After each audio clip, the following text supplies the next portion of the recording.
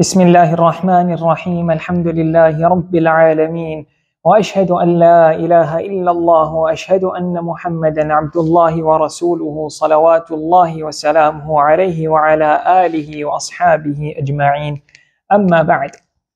So tonight inshallah we're going to discuss the defects that prevent an animal from being legible or eligible to be slaughtered at udhiyah. So if an animal, one of these defects or more obviously are found in the animal, then this animal cannot be slaughtered, or this animal, if slaughtered, the fulfillment of udhiyah will not be there. So udhiyah will not be fulfilled. Essentially, we want to look for an animal that is free of these defects. So you want to look for an animal as perfect as possible to present to Allah, to present as your sacrifice to Allah. You want to look for the best animal as possible, free of defects, and the best animal according to what we mentioned in previous lessons.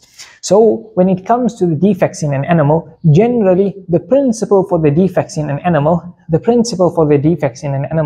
are those defects that affect the meat of the animal. Those defects that affect the quality of the meat of the animal. That's what we're looking at. So the meat of the animal, or those things that are not deemed meat but are eaten. So that, for example, they might say like an ear, for example, but we're going to discuss that better just now. So it's not called meat, but it's also something that's eaten at times by certain people.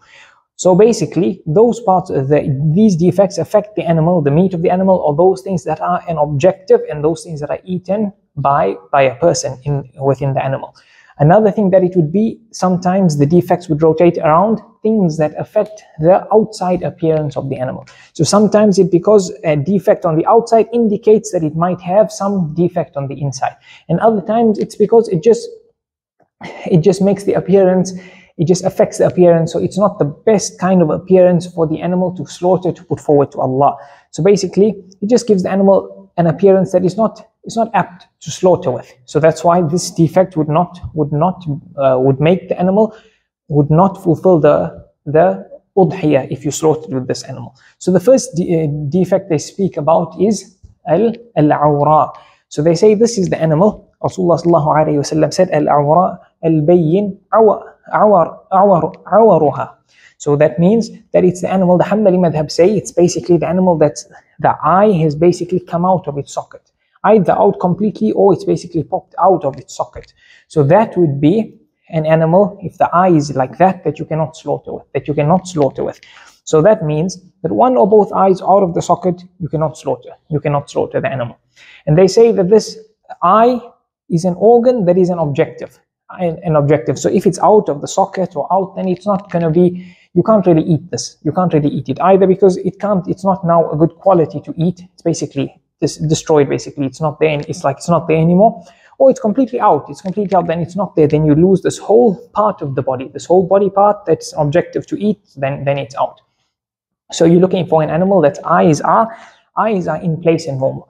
That's number one. Number two, what if the animal is blind? So now here, if the animal is blind in both eyes, because the hadith, there's the hadith that speak about the defects in an animal, mentions a few things, like 4 things, and a couple of other ahadith indicate to it. But so these ahadith indicate to things like the eye being there, but it's out of its socket. So now, if that's a defect, then those that are higher or worse in defect, the hadith includes it. Why? They call it in usul tambih. So it indicates to one thing, but because that thing is indicated, that which is higher than it is also included. It's also included. A way to give an example, even though this one can be looked at in usul or fiqh, of how to analyze the words in a different manner. For example, if Allah says, don't say to your parents, فَلَا تَقُلْ لَهُمَا أُفْ.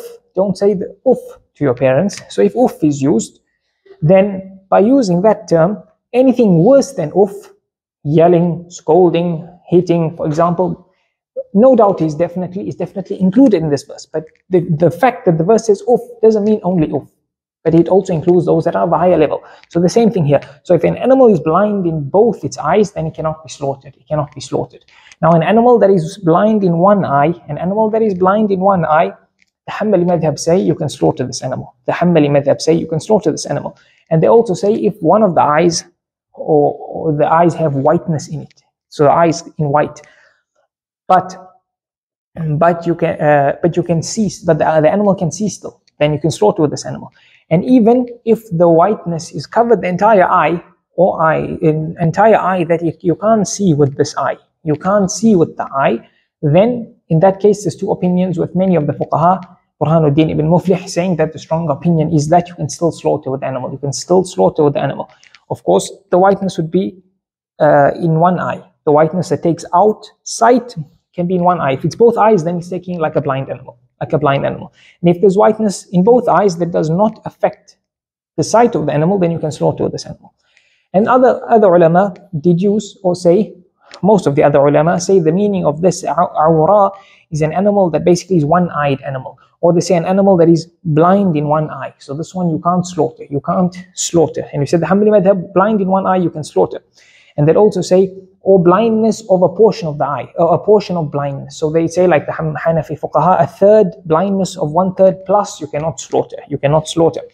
So basically, they say why do we say this? They say one is the hadith. Number two, the fact that an eye is out of the socket or popped out or completely out, or his whiteness in it when it cannot count, then this affects the outward appearance of the animal. It affects the outward appearance of the animal, leaving you with not the most good, best looking animal to slaughter for Allah. That's number two. Number three, also it affects what? It affects the animal when it goes out to graze. Because if it cannot see for a blind animal, then what is it going to graze and eat? Or from one eye it will see half of the tree or half of the part that it's eating, of the fodder or whatever it may be, and it won't see the other fodder or the other part of the tree or branch on the other side, because it can only see from one eye. Therefore, it won't eat as much as the other animals. Therefore, it will eat less, and that might have an effect on the inside of the animal, therefore affecting the meat of the animal. So therefore, the animal that has an effect in its eye, one should try and not slaughter this animal. Ali radiallahu anhu says, Amrana Rasulullah sallallahu alayhi wa sallam an nastashrifa al-'ayna wal-udhuna, that we should look. So that means utlubu salamatahuma. Rasulullah sallallahu alayhi wa sallam said that when you're looking for an animal to slaughter, try and get that animal that's eye has no blemishes, the eye has no blemishes and defects, and so too with the ears. So normal, good eyes, normal, good ears. Now, based on us saying this, a person should try and find an animal, cow, camel, goat, or sheep that has normal eyes. If he does not find, or he can only afford an animal that has a defect in the eye. So now, again, we're going to work through the normal principles we've mentioned when there's a difference of opinion. So now when there's a difference of opinion, when there's scope to do something, and a person cannot do that which would take him out of the difference of opinion, but because there's a difference of opinion, it would allow him to still fulfill the action, then in that case, we'd say it's okay. So for example, an animal that's blind in one eye, or blindness in the eye. So now we said the eye out of the socket or popped out will not count according to all of the ulama basically. As good as that. But now blindness in one eye, the Hanbali madhab would allow, the others would not. Blindness to an extent, Hanbali would allow, others would not. So in that case, every time you can get a better eye, a normal eye, you slaughter it. If you do not get that, or the animal you can afford has blindness in one eye, the others might say that it's one-eyed or blind in one eye, it would not count. But you can only afford this. Do you now not do the udhiyah based on this, and therefore lose out? Or because there's scope for slaughtering this animal based on what relied upon fuqaha I've mentioned, do you follow that? You can follow that. So you can follow that, and therefore you can still slaughter the animal. So therefore, when you can get out of the difference of opinion, do so. And when you cannot for some other reason, and if you were to not do something because of the difference of opinion, something valid, something invalid, you'd end up not doing the action. In a case like this, where the action is so recommended, in this case, the fact there's a difference of opinion opens the door for ease in the religion, and you can still do it. That's why Umar ibn Abdul Aziz rahmatullahi alayhi said that it would not have pleased me if the Sahaba of Rasulullah sallallahu alayhi wasallam did not differ in any matter. If they did, the fact that they differed in matters of fiqh and matters of religion indicates that people have some elements of ease in the religion. That's why a man wrote a book of fiqh, and he titled the book a book of the difference of opinion of the fuqaha, and he showed this book to Imam Ahmad rahmatullahi alayh, and Imam Ahmad looked at the book, read the book a bit, and then he said change the name of the book and say Sammihi Kitab as-Sa'ah, Name it the book that indicates that people have ease. People have ease in their deen. Because the fact there's a difference of opinion shows that there could be this way or that way. If it is only one way, anyone who misses that mark, he'd be wrong. Anyone who misses that mark would be wrong. So that is, again, a benefit of a difference of opinion. At times, knowing the difference of opinion can be a negative thing to a person. So a person who would look for the concessions, or he'd look for easy opinions in those masail, that person, to know the difference of opinion would be a negative thing for him. That's why some of the ulama say when a mufti gives fatwa, he should not mention the difference of opinion. Why? Because sometimes people would take that and use it to their advantage and then follow those concessions and those easy opinions only. So the difference of opinion itself is a technical mas'ala, and we pointed out a couple of things to it, but inshallah in the future, when we discuss matters of ijtihad and taqleed and those things in usul al-fiqh, then inshallah we'll mention it more. So that's with regards to an animal that we said is awra al-bayyin awaruha. Then the next thing they mention, they say wala al-ajfa al-hazila allati la mukha fiha. So the next defect they mention is an animal that is so lean. It's lean, and lean to the extent that the bone, there's no real marrow in the bone. So it's not just lean. Al-ajfa allati la tunqi. That's what the hadith is. Al-ajfa allati la tunqi. So it's this lean animal, but not just leanness to the extent that the bone has no kind of marrow inside. So a bone, when it doesn't have marrow inside, it basically has redness inside. So the animal is so lean that the bone does not even have marrow inside. So it has a kind of redness inside. It has a kind of redness inside. This animal you cannot slaughter. This animal you cannot slaughter. So in saying that, some farmers mention that if spring comes quickly and the animals now have more grass and stuff to graze on, then they could go and graze, and then they'd eat and they'd fatten up. It would not be this lean animal anymore. But because this happens now, the spring comes in, they eat and they fatten up quickly. They now fatten up, but not to the extent, no time has gone enough that the bone starts developing marrow inside. So can you slaughter this animal? The ulama say you can slaughter this animal. Why? Because Rasulullah sallallahu alayhi wa sallam said, Al-ajfa allati la tunqi. So two things. One, it has to be lean, and two, it has to not have the marrow inside the bone. Allati la mukha fiha. So the one that is not lean, but doesn't have marrow in the bone, you can slaughter that animal. And that animal which is lean, but has marrow in the bone, you can slaughter this animal. So that's the second defect that would make the udhiyah invalid. So then the third defect they say, walal arja. So they say this is the third one, it's a lame animal. It's a lame animal. This animal is so lame that it cannot walk with the other healthy, normal animals to where they graze in their feet. So this animal is too lame and weak to walk with them. So as you can see, if it cannot feed, then it's going to lose its health, and therefore it affects the meat again. So that's number 3, a lame animal. And number 4, they say al-hatma. They say it's an animal that's lost its molar teeth. Or other ulama describe this as an animal that's lost most of its teeth. So here, most of the teeth, generally, in the Hanbali madhab, especially in this chapter, they'd say more than half. When it comes to not half and less, but more than half, you cannot slaughter with this animal, or it will be makruh, as we discussed. So their principle would be more than half. So half and less would be okay. Compared to, for example, the Hanafi madhab. They give leeway of until a third. So a third and more in certain things like the tail or the ear, even the tongue, as we mentioned, then that would not count. So basically, if you lose teeth, if the animal has no teeth, more than half the teeth are gone, you cannot slaughter with it. Or the molars are gone, which means it affects the animal to chew. The food. And also, it would affect the animal from basically biting their grass or the fodder to take in. And then also to bite, to chew. So that's why in the Hanafi madhab, they mention that to lose teeth or not have teeth, they say for a sheep. And they say for a tongue, they say to have a cut tongue. So again, cut means a third plus would not count. But they say this for a cow, because they use their tongue more for feeding. They use a tongue more to grab the food that they eat, compared to a sheep using its teeth. But now Ibn Abidin, I think Ibn Abidin or Al-Kasani, one of the Ibn Abidin, he mentions that according to the principles of the madhab, even a sheep, if a sheep were to lose a third or more of the tongue, then you can't slaughter it.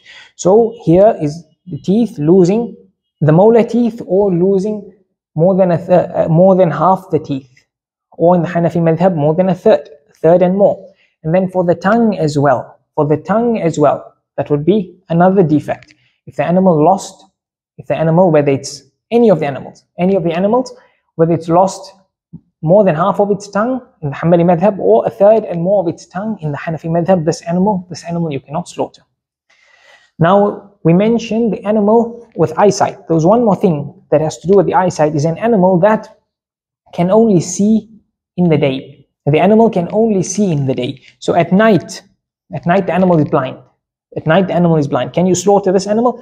The ulama say yes. The ulama say you can. Why? Because the main time for grazing and feeding for an animal is the day. So at night, the fact that the animal can't see, it won't really affect.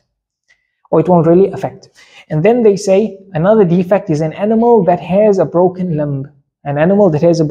You can't slaughter this animal. Of course, having a broken limb would once again affect the animal from walking to go out and feed. That would again have an internal effect on the meat. And then the next defect they mentioned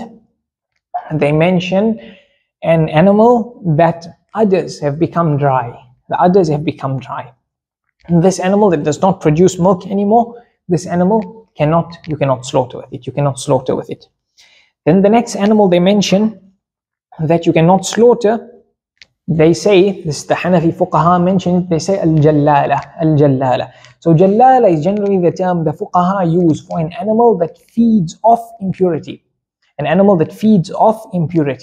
So what the Hanafi fuqaha say here is the animal that's feed is only impurity. It's only impurity, nothing else. This animal you cannot slaughter. So generally, when they speak in the chapter of food about the ruling of jallala, eating the jallala. Now this we are talking udhiyah, that means the reward of slaughtering udhiyah doesn't apply to just slaughtering a normal animal, because the rules would differ. Udhiyah itself is an ibadah, and at other times slaughtering an animal is not an ibadah itself. So here, for a jallala, this is an animal that's fed with impurity. So generally they differ. The fuqaha would differ with the rule of eating this animal, that is fed with impurity, between being makruh and between being haram. Hanbali madhab haram. So they say basically this jallala, you need to have a period of time go by where it's fed only pure things. A period of time has to go by when it's only fed pure things, so that its meat and its growth and it's whatever's inside of it, the milk and eggs, it basically can then be re-stimulated with something pure. Can be regrow something pure. So they mention a certain amount of days that the animal must be kept away, fed with only pure things, and then it can be slaughtered. So that would be normal times outside udhiyah. Then this meat that comes from this animal, or this egg that comes from this animal, or this milk that comes from this animal would now be deemed pure. And before that, it would be either makruh to eat from this animal, or it would be haram in the Hanbali madhab. But we will touch on that mas'ala when we speak on eating food. So now this jallala, to slaughter this animal, the Hanafi madhab say it will not count. So what needs to happen? Number one, we said it's only fed with impurity. Therefore, if it's fed something else with the impurity, it would not be jallala. Or it could be jallala in some senses, but in terms of sufficing for udhiyah, it would count. If it's fed something else. If it's only fed impurity, then it has to be kept away from being fed impurity, but for a certain amount of days. So the Hanafi fuqaha say here that a camel has to be kept aside and if only fed pure food for 40 days, and a cow or ox or buffalo for 20 days, and a sheep for 10 days. And thereafter, they would deem the meat basically having purified itself, kind of, if we were to phrase it like that, and then you can slaughter this animal. So before it goes through that cleansing process, If it is only fed impurity, you cannot slaughter this animal. So this one here, the Hanafi fuqaha mention it. Another animal that you can not slaughter is an animal that the horns, the cover of the horn basically is broken. It has a crack on it. So now we're not speaking of the horn itself, but the outer layer of the horn. The outer layer of the horn. The next animal that you can't slaughter is an animal that is sick, an animal that is ill. So they say for this animal, either you'd know the sickness because it's apparent on the animal. You can see clearly that the animal is not well. You can see it is sick. You can see it is sick. And the other way of knowing the illness is you can see the effects of an illness on the animal. So you can detect that the animal, for example, is not eating as normal. You can see it's not eating. It doesn't feel like eating. You can tell that this animal is sick. Or you can tell that this animal is lethargic or gets tired quickly. And this animal you cannot eat. This animal you cannot eat. Because it would, you cannot slaughter, because it would indicate it is ill. It would indicate it is ill. So this animal that is ill, the fuqaha say it's not merely illness, but it's illness that would actually affect the meat. So it's illness that would actually affect the meat. If it's an illness that does not affect the meat, then it would count to slaughter. And number two, it must be an apparent illness. It must be an apparent illness, which means that the illness basically affects the animal. You can see it from the outside, which means if you slaughter the animal and it's there, and then when you slaughter the animal, then let's say somebody comes, a vet or whoever, to check the meat, to check if it's to a level that people can consume it. It's healthy enough to be consumed by people. There's nothing in it that would affect people who eat this. So if that person detected, this inspector detected this meat is not actually on a level that people could eat, it would actually cause someone to be sick to eat it, and therefore this animal cannot be eaten, then can you slaughter this animal? Or would this animal count for udhiyah, or does the person have to slaughter again? You'd say this animal can count, because the illness that affects is an apparent illness that you can see, that affects, you can see it from the outer side of the animal, number one, and number two, it is an illness that affects the meat. So an illness detected after the animal is slaughtered would not affect the validity of the slaughter. Connected to that, they say, is an animal that is pregnant. An animal that is pregnant will be permissible to slaughter. An animal that is pregnant will be permissible to slaughter according to most of the ulama except the Shafi'i madhab. So the Shafi'i madhab say an animal that is pregnant you cannot slaughter. An animal that is on the brink or giving birth you cannot slaughter, and an animal that is suckling, breastfeeding, you cannot slaughter. You cannot slaughter. So in the Hanafi madhab they say if the animal is close to giving birth, then it's makruh to slaughter this animal, but it would be permissible. It would be valid. So now in saying that, if we say that pregnancy is not a defect that would affect the validity of udhiyah, then let's say the animal that you've specified now for udhiyah goes into labor. So would that be a sickness that would prevent the validity of the udhiyah? So the ulama say that if the animal is gone into labor, it would not affect the validity of the udhiyah. They say because that's a normal thing. But if it so happened that this sheep, when she's in labor, this situation of hers, her labor is a bit dangerous. She could die from this labor. It's not a normal labor. There's some complication in the labor. This animal, in this situation, you cannot slaughter this animal. This animal, in this situation, you cannot slaughter this sheep or cow, whichever animal that you are slaughtering. Number two, sometimes an animal or sheep eats something and it has an effect on the stomach. So the animal bloats. And certain situations when the animal bloats, then it's dangerous for the life of the animal. The animal's bowels need to be evacuated. If not, the animal can die. So the animal in this situation, will take the rule of a sick animal, and therefore you can't slaughter. Until it's normalized and its bowels are evacuated and it's normal again. Another situation is an animal that is unconscious. This animal takes the ruling of a sick animal and you cannot slaughter this animal. It would not count for udhiyah.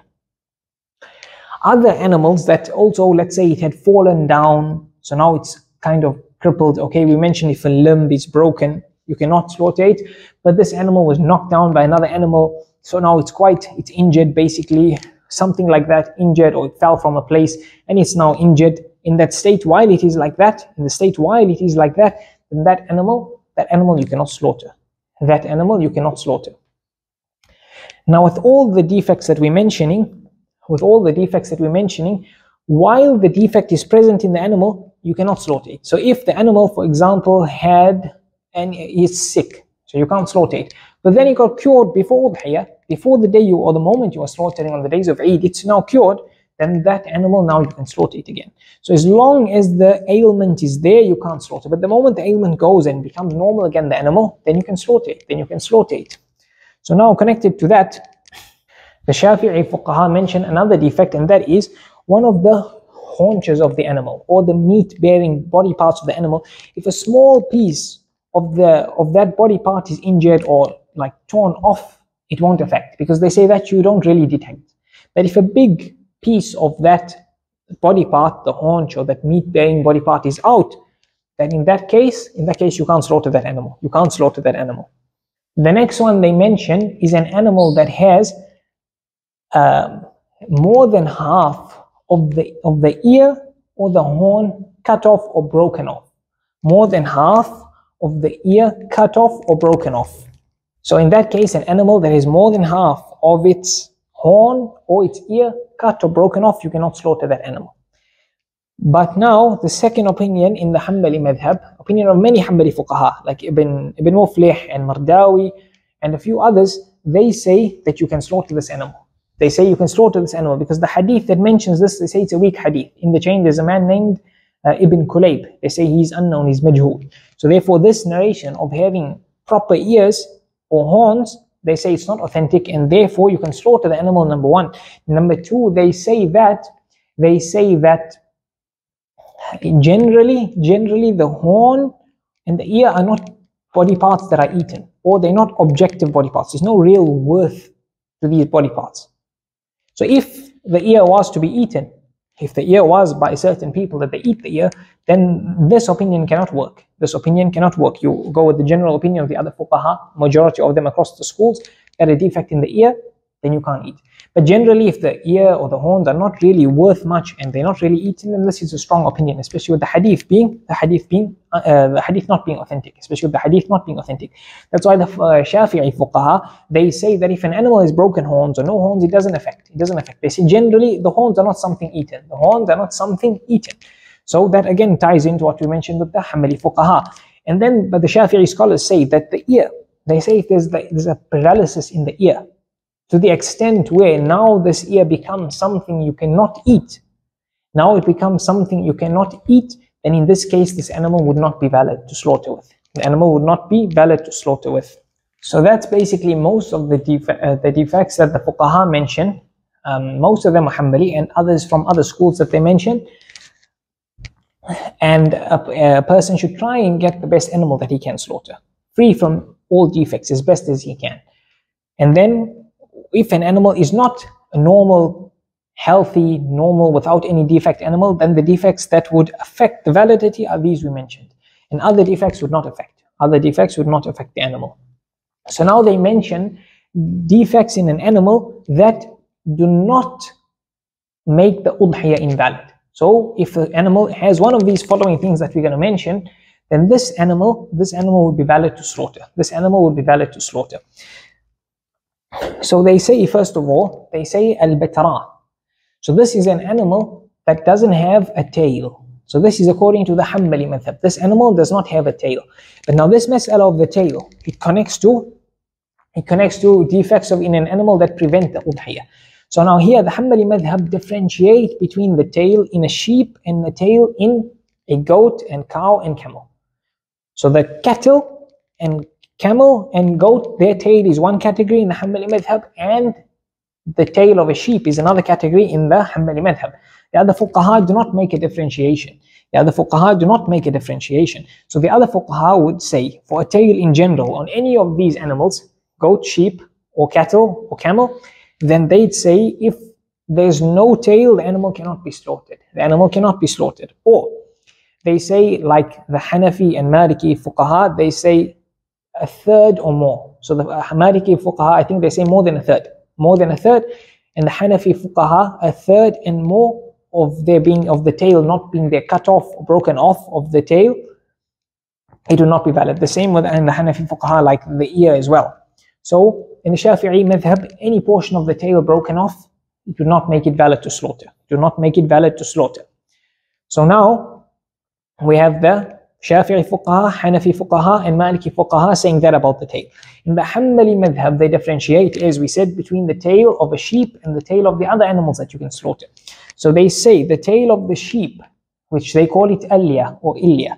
So this tail of a sheep, they say if the animal has less than half of the tail. So they say less than half of the tail.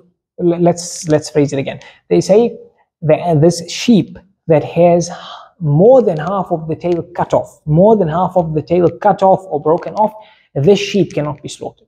So that means half and more of the tail there present, you can slaughter. This is for sheep. And for the other animals, they say whether the tail is cut off or the animal is born without a tail, they call it batra, this animal would be valid. This animal would be valid to slaughter. So again, in this mas'ala, we have the difference of opinion.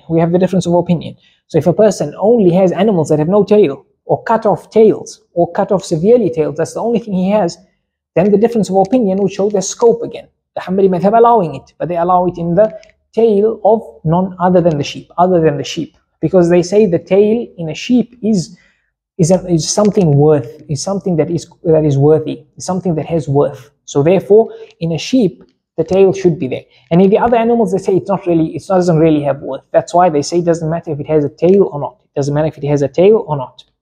So sometimes some farmers could say, but sometimes we cut off the tails of the sheep, because there's sometimes a benefit in the animal in that. Because if the tail is there, then the animal would grow wool and fat. And it would come, if there's a tail, it would basically grow over the tail side of the animal, therefore making it quite heavy on the animal, and the animal will find difficulty and tiredness as it walks. But if we cut off the tail, then the wool or the fat would go onto the back of the sheep. Therefore, the sheep can move normally again. So there's a benefit in cutting the tail of the sheep. So here the general trend of the fuqaha is that this would still not count. Because they say for a tail, according to the majority of the ulama, no tail would not be valid. And according to the Hanbali fuqaha, if it's from a sheep, then it would not be valid. And if it's from other than a sheep, then it would be valid. So now, in saying this, you get some types of sheep that do not have a normal sheep tail. Like you get an Australian sheep, I think it's Australian white sheep. So this sheep, it has a tail that looks like a tail of a cow.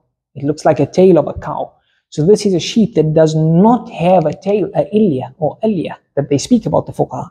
So what would the ruling be on slaughtering the sheep? The ruling would be, the fuqaha who touch on this mas'ala, they say these animals that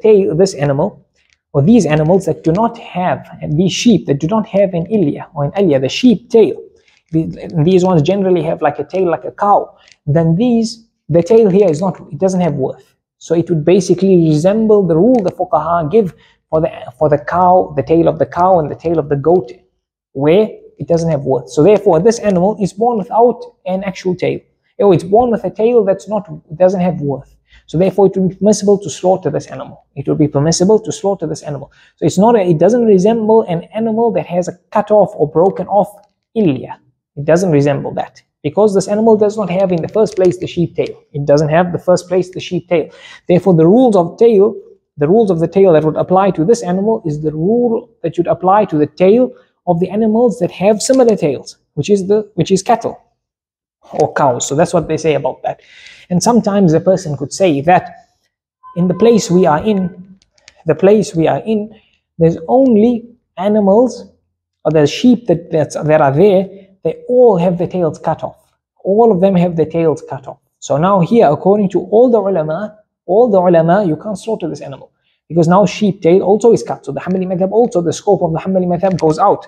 So here, those ulama who give an fatwa on this that I've seen, they say in this case you should tell the people to try and slaughter an animal other than a sheep if possible, because 7 can chain a cow, 7 can chain a camel if they're available. If a goat is available, try to slaughter a goat. But now if there's no other option, then the option is either we slaughter this animal that has a defect, that in theory the udhiyah would not be valid with, or we do not perform the ibadah of udhiyah, or we do not perform the ibadah of udhiyah. So here those ulama have touched on this. They say in this case, performing this symbol of Allah, this apparent open symbol of Allah of slaughtering, takes preference over an animal with such a defect. And they use the principle that we mentioned before, al-maysur la yasqutu bil-ma'sur, that thing which you're able to do will not fall because of something else that you're not able to do. So you're not able to slaughter a normal animal because of this one defect, but the rest of the animal is fine and normal. So they say in this case, you slaughter that animal, especially since many times farmers who all do this, it would be for some benefit in the animal. It would be for some benefit for the animal, let's say it like that rather. So in that case, they would say you still perform the udhiyah and then you slaughter this animal. You slaughter this animal that you have available in front of you. The same thing would apply to animals with other defects. If you have animals in front of you, all of them, there's something wrong with their eye, for example. Something is wrong with the eye, for example, anything. And any of the defects. So it's either you slaughter that animal or no udhiyah.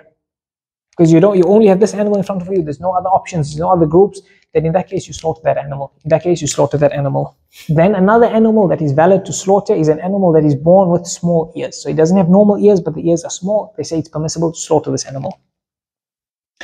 Even an animal that is born without horns. So this animal is born without horns, you can slaughter this animal, there's no problem. Another one that they say is, if an animal is affected with diarrhea, if an animal is affected with diarrhea, su'al, then this animal, the Hanafi fuqaha touch on it, they say you can slaughter this animal. They say you can slaughter this animal. They say even if an animal is too old to give birth, so it's that old, she can't now have children, she can't now conceive, then this animal, you can still slaughter it. You can still slaughter it.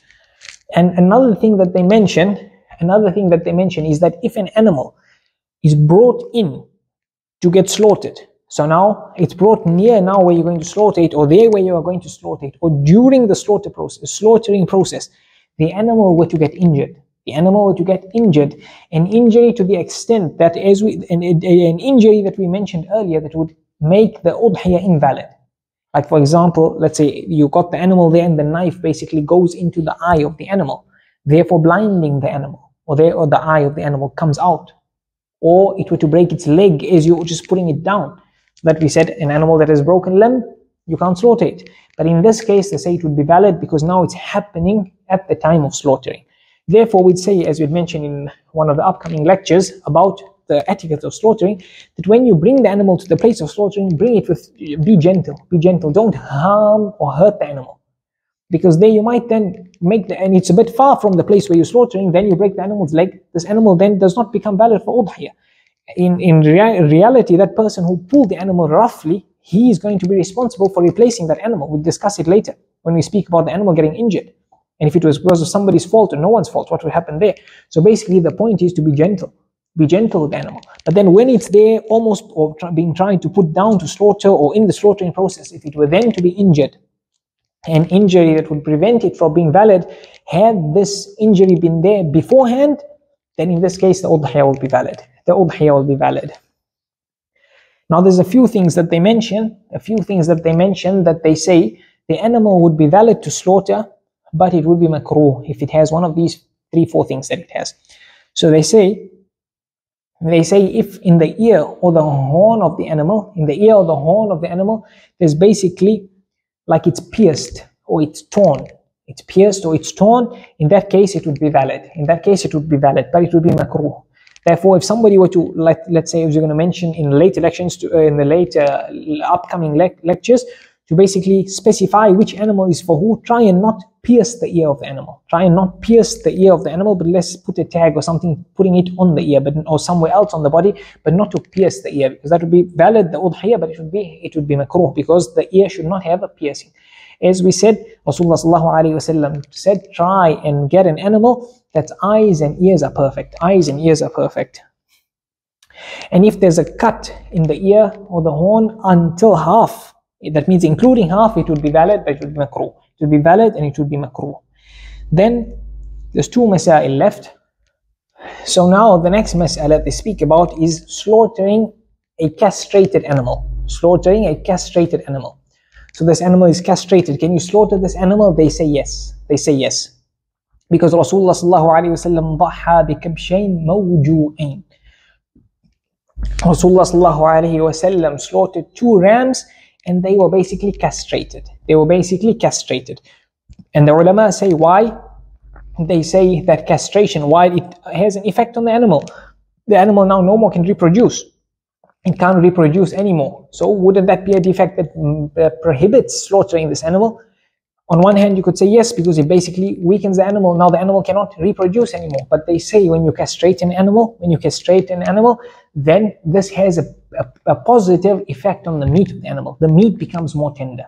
Therefore, slaughtering this animal will be permissible.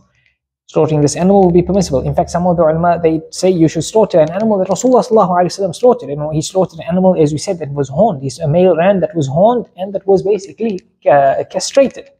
So therefore, connected to this, the ulama say that if this castration should happen, but not the castration should not include cutting the reproductive organs. So it must just be the testicles. It must just be the testicles.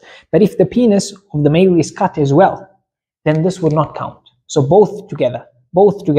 Therefore, if the animal's penis alone were to be cut, if that were to happen, Al-Labadi, in the Hashia Al-Labadi, he mentions this. He says that in the way they phrase it, that would indicate that if the animal's penis was cut alone, his male reproductive organ alone was cut, then in this case the udhiyah would be valid. So that means the testicles are there, but the reproductive organ is cut.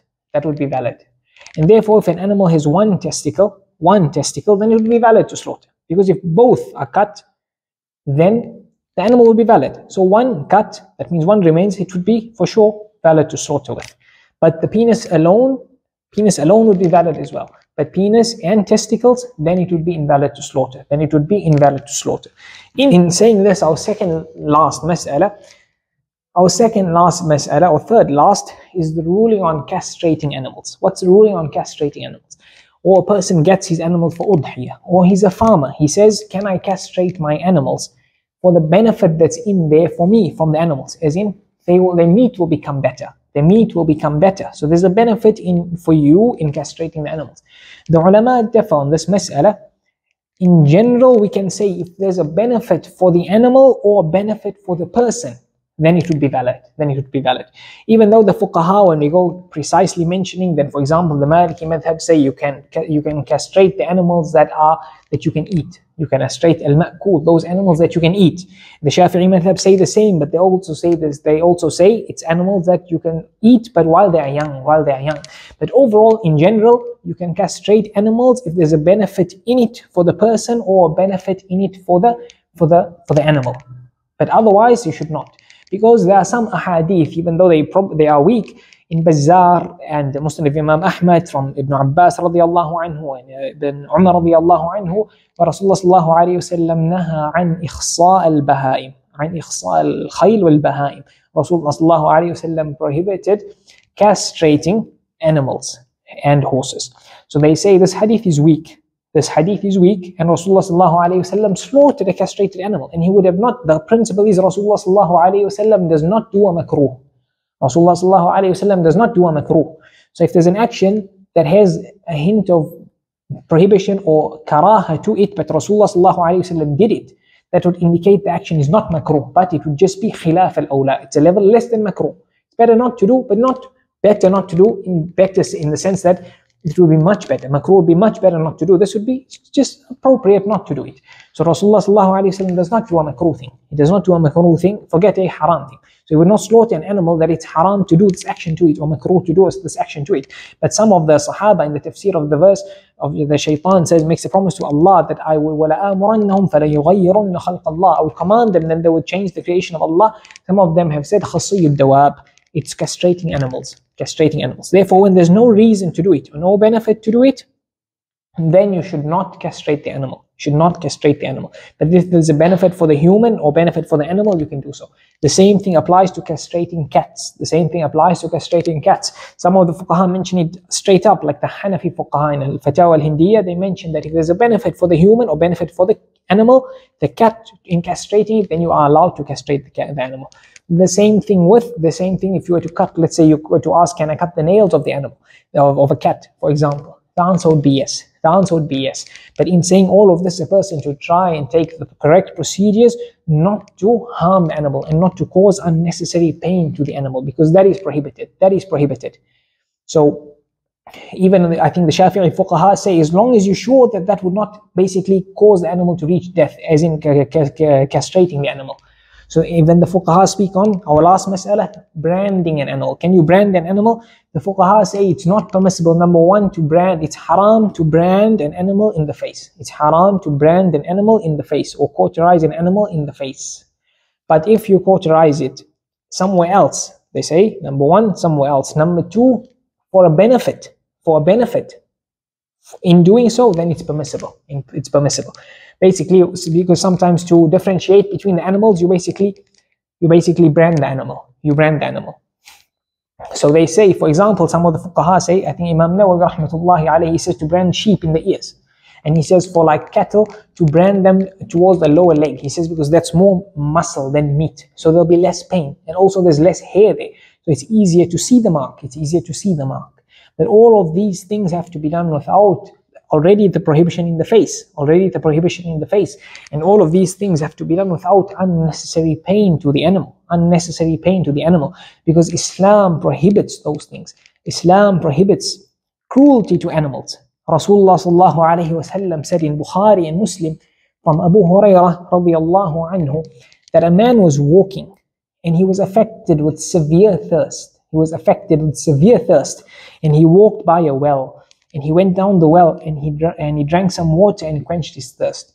So when he came out, he saw a dog. He saw a dog basically with its tongue out of thirst.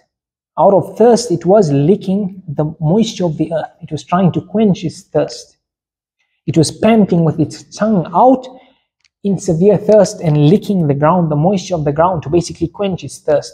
So the man said to himself, this animal is affected with what just affected me moments ago. So it went down. It went down the well. And then the man went down the well, took out his shoe, poured water in his shoe, collected water in his shoe, put it in his mouth, and then he used his hands to climb out of the well. And then he gave the animal water to drink from his shoe. Rasulullah sallallahu alayhi wa sallam said, فَشَكَرَ اللَّهُ لَهُ فَغَفَرَ لَهُ فَشَكَرَ اللَّهُ لَهُ فَغَفَرَ لَهُ.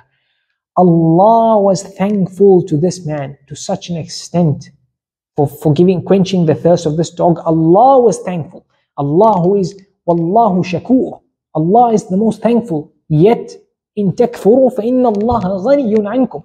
Allah is غَنِيٌّ عَنْكُمْ. Allah is not in need of you. Yet Allah is thankful to certain deeds and to kindness. So the hadith is فَشَكَرَ اللَّهُ لَهُ. Allah was thankful to him and Allah forgave him.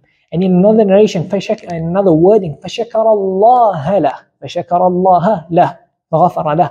That the dog thanked Allah for what this man did. And therefore Allah forgave the man. So the Sahaba said, Ya Rasulullah, إِنَّ لَنَا فِي الْبَهَائِمِ أَجْرًا. That do we get a reward for feeding even animals? So Rasulullah sallallahu alayhi wa sallam said, في كل كبد رطب أجر. في كل كبد رطب أجر. In every living creature, in every living soul that you feed, there's reward in it. In every living soul that you feed, there's a reward in it. Imam Ahmad rahmatullahi alayhi narrates from Abdullah ibn Ja'far radiyallahu anhu that Rasulullah sallallahu alayhi wa sallam entered a garden from one of the people of the Ansar. So when he entered the garden, there was a camel there.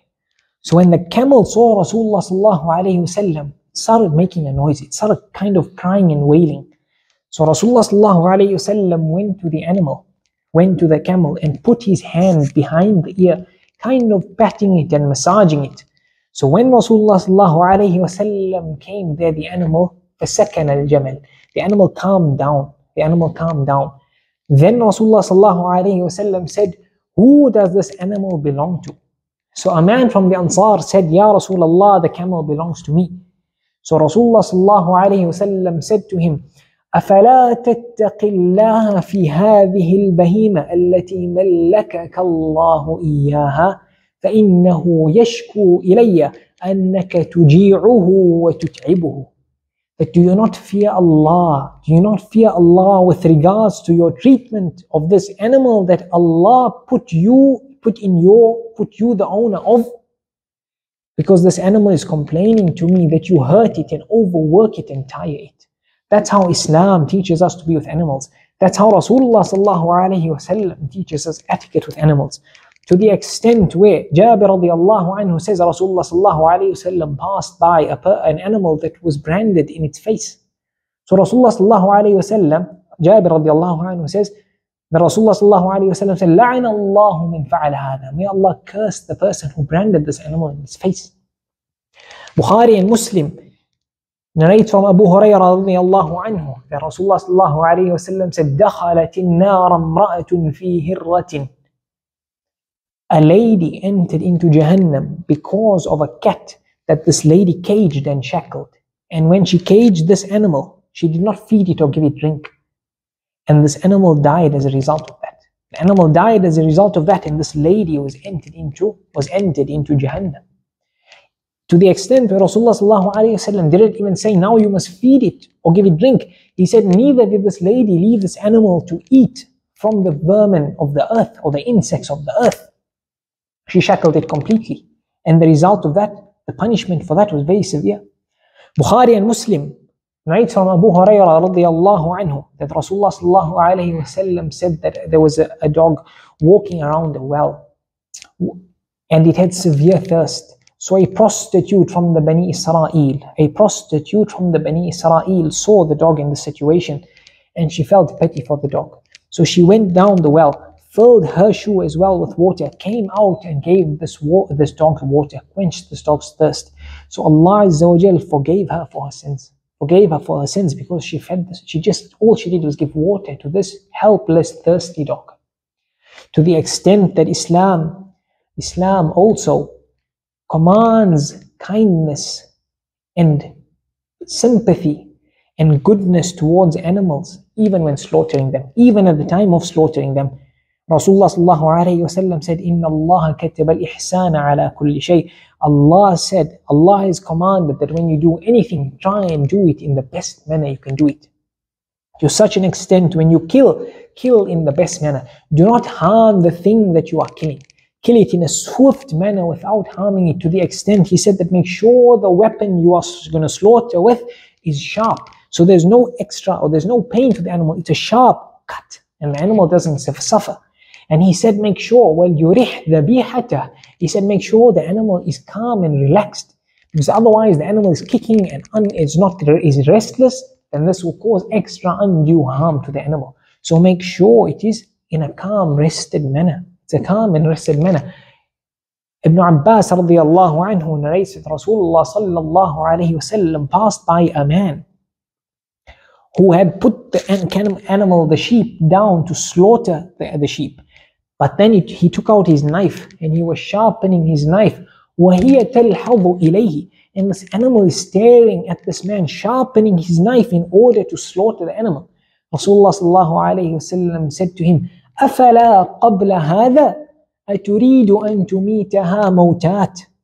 That couldn't you sharpen your knife before putting this animal down or out of the view of this animal? Do you want to cause this animal to die multiple deaths? Meaning the fear this animal will be in, seeing you sharpen the knife that you're going to kill it with, is already going to struck such fear into the animal that it might die before you even slaughter it. To that extent, Islam commands kindness to animals. Abu Dawood narrates from Ibn Mas'ud radiallahu anhu that he says, we went out on an expedition, on a journey with Rasulullah sallallahu alayhi wasallam. And Rasulullah sallallahu alayhi wasallam he went to answer the call of nature. So he said, we saw فَرَأَيْنَا حَمَّرَةً مَعَهَا فَرْخَانٍ, that there was a bird And this bird had two babies with her. This mother bird had two babies with her. So we went and we just snatched the two baby birds. So this animal, this bird was flying up and down, restless and in panic. Where are my children? And as the mother bird is doing that, Rasulullah sallallahu alaihi wasallam comes and he sees this. And he says, من الذي فجع هذه بولدها ردوا ولدها إليها. He said, who is the person causing distress and stress and restlessness to this mother animal? Return her babies to her right now. So that is the kindness that Islam and Rasulullah sallallahu alaihi wasallam teaches us to be with animals. So now even in slaughtering and anything we do with animals at home and treating animals, it should be done in the best manner. It should be done in the best manner and kindness to animals. This is what Islam sets down for us. And in the Western world, animal rights, things like that only came about in the 19th century in Europe. And that it was not even as precise and with so many details as Islam does. To the extent that Ibn Umar radiallahu anhu, Muslim writes from Sa'id bin Jubair radiallahu anhu, that he says, I was walking with Ibn Umar radiallahu anhu, and he saw a group of youngsters. They caught a chicken and they tied it up, and they were using this chicken as target practice for shooting. But when they saw Ibn Umar radiallahu anhu, they ran away. So Ibn Umar radiallahu anhu says, I heard Rasulullah, he says Rasulullah sallallahu alayhi wasallam cursed people who do such a thing. That is Islam's guidance towards treating animals. And this is what we should remember with animals that we deal with either in our house as pets or now in slaughtering. It's important to know the perfection of Islam and how Islam comes with so many details. And then we've covered a lot of the masail connected to the defects of animals. Inshallah, in the upcoming lessons, we'll finish the remaining things of udhiyah, connected to slaughtering next, then connected to the animal, specifying the animal, if something happens to the animal, and some rules to udhiyah itself. We ask Allah Azza wa Jal, نسأل الله الإخلاص في القول والعمل. We ask Allah Azza wa Jal for sincerity in everything we say and everything we do. وحسن الختام عند انتهاء الأجل. We ask Allah Azza wa Jal to give us a good ending when it's time for our death. وصلى الله وسلم وبارك على نبينا محمد وعلى آله وأصحابه أجمعين والحمد لله رب العالمين.